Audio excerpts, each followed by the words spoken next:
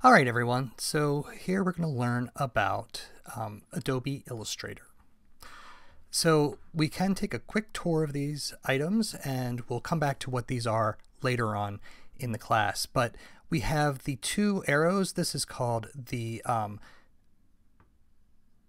selection tool, and this is the direct selection tool, but I just refer to them as the black arrow and the white arrow. You can see that underneath there are a couple of other additional items that are available for the white arrow.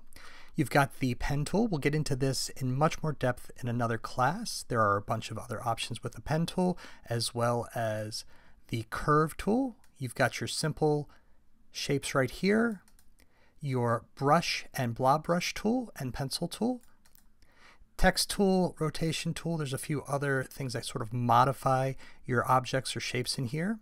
You've got your eraser tool and scissor tool, your shape blending tool, your gradient tool and gradient mesh tool, eyedropper. This is the line weight. This is the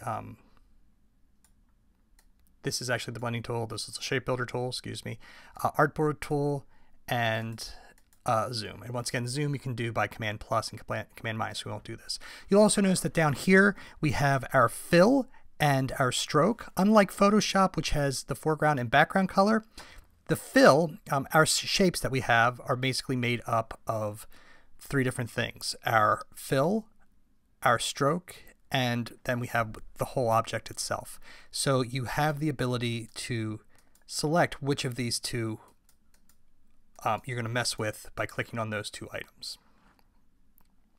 Then we have drawing modes, which we're not getting into too much, and then you can change your screen mode and you can edit your toolbar. Speaking of toolbars, I'm actually going to use a slightly different window layout, and you can change that by going up to Workspace and going from Essentials to Essentials Classic. I just think that this one's a little bit better, the way that they have things set out. There's just a few more things here. We'll talk about what these different things are as we get further into the class.